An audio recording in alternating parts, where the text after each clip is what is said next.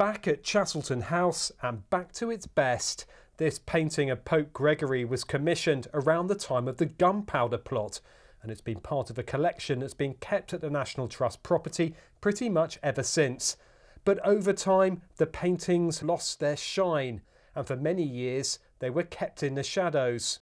As we looked closer and we saw how interesting they were, both sort of historically and in terms of their construction, we were able to look more deeply into them, and we were able to find that actually they are the only surviving set of this subject matter in the country, in this portrait style. So they're really fascinating and quite rare. But also in poor condition. It's taken 5 years of restoration work to revive them. The colours are much brighter. Previously, they had a layer of varnish on, which had got discoloured over time, and people had also done some in-paintings over the years as well, which haven't been executed very well. So all of that's been cleaned off, and you can see the image and the colours much more clearly now. And there's a twist in the story of the collection at Chastleton House.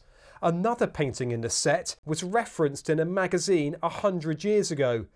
Beyond then, its whereabouts is a mystery. If it's out there in a private collection somehow, perhaps it was sold by the family members, we're not sure, then it would be amazing if we could find out from those people who recognise this kind of painting and the portrait set to be similar to something they've got, if people got in touch. For now, 3 of the 4 so-called Fathers of the Church will be part of a display at Chastleton House until October. Jeremy Stern, BBC South Today.